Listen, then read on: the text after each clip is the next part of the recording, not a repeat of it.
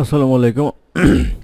আসসালামু আলাইকুম। আমরা এখন দেখব তথ্য অধিদপ্তর তথ্য ও সম্প্রচার মন্ত্রণালয়ের অফিস সহায়ক পদের লিখিত পরীক্ষার গণিত অংশের প্রশ্ন সমাধান।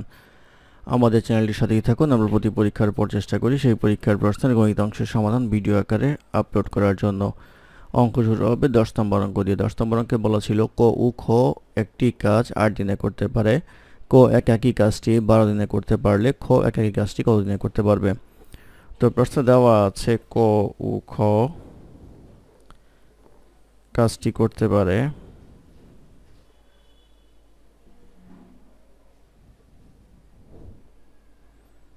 8 দিনে, তাহলে ক ও খ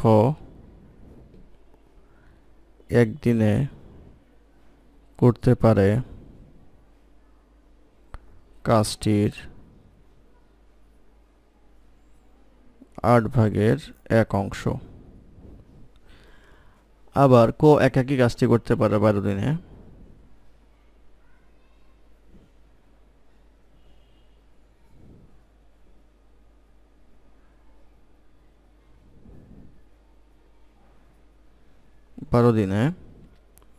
ক একদিনে করতে পারে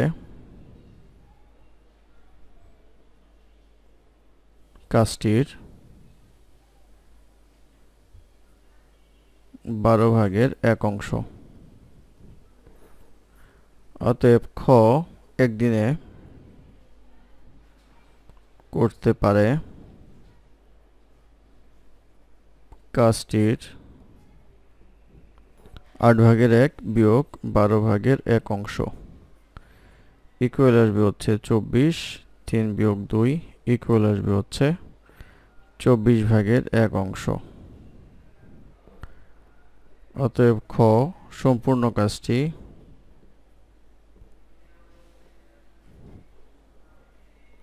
একাকী করতে পারে,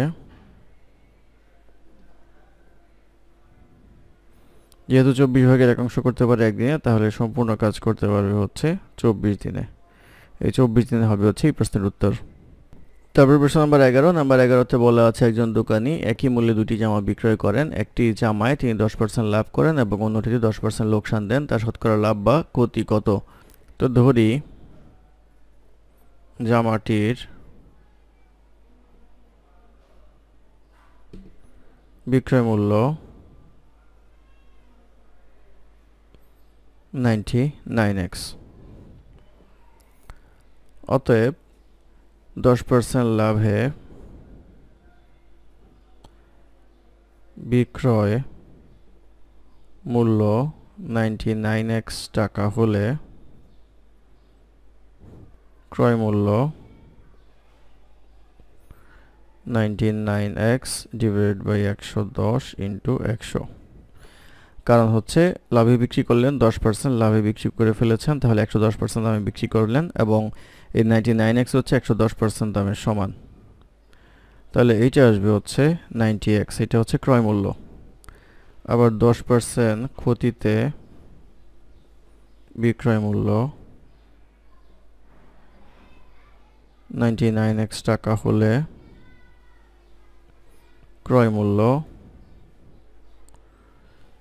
এটার ব্যাপার হচ্ছে আপনি 10% ক্ষতিতে বিক্রি করলে মানে 90% দামের সমান হচ্ছে 99x, তাহলে 100% দামের সমান কত হবে সেটা বের করতে হবে। ইকুয়ালস আসবে হচ্ছে 110x টাকা। অতএব মোট ক্রয় মূল্য equal to 90x plus 110x equals আসবে হচ্ছে 200x টাকা। আর মোট বিক্রয় মূল্য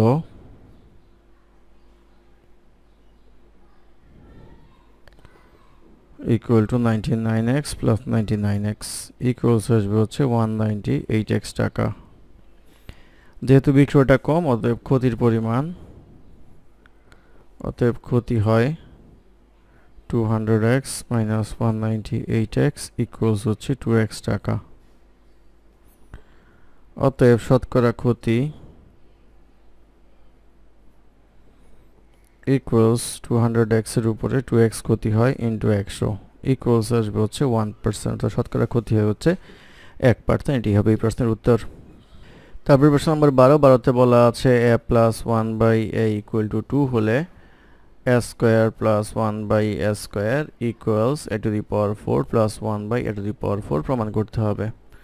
অতএব left hand side equal a square plus 1 by a square, এটা করলে আসবে হচ্ছে a plus 1 by a whole square minus 2ab, 2a into 1 by a, এইটা আসবে হচ্ছে 2 স্কয়ার মাইনাস 2 ইকুয়ালস আসবে হচ্ছে 4 মাইনাস 2 ইকুয়ালস আসবে হচ্ছে 2।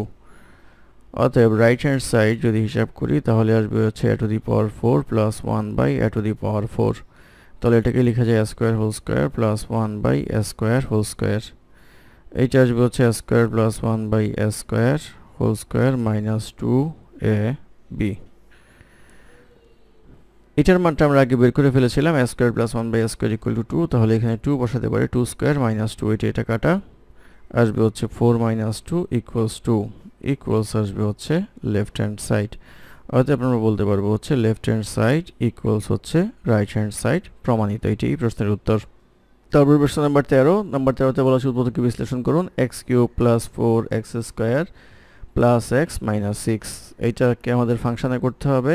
x প্লাস 3 হচ্ছে একটা উৎপাদক হয়, তাহলে x cube plus 3x square plus x square plus 3x minus 2x minus 6, তো এটা x স্কয়ার কমন নিলে আসবে হচ্ছে x plus 3 plus x common নিলে আসবে হচ্ছে x প্লাস 3 মাইনাস 2 কমন নিলে আসবে হচ্ছে x প্লাস 3, তাহলে আসবে x plus 3 into x square plus x minus 2, তাহলে আসবে হচ্ছে x প্লাস 3, এইটা আসবে x square plus 2x minus x minus 2, তাহলে আসবে x প্লাস 3, এইটা আসবে x into x plus 2 minus 1 x plus 2